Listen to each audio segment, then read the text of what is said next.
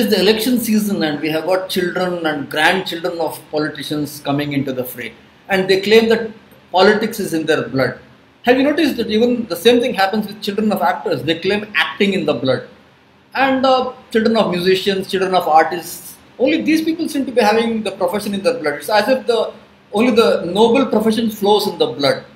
Nobody ever has said, that my dad is a techie, I am a techie, and hence being a techie flows in my blood.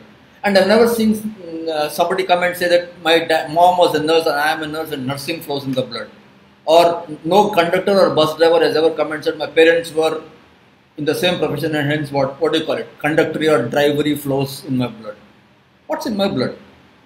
Actually, I do a lot of typing throughout the day. And my dad was a typist. So do you think typing is in my blood?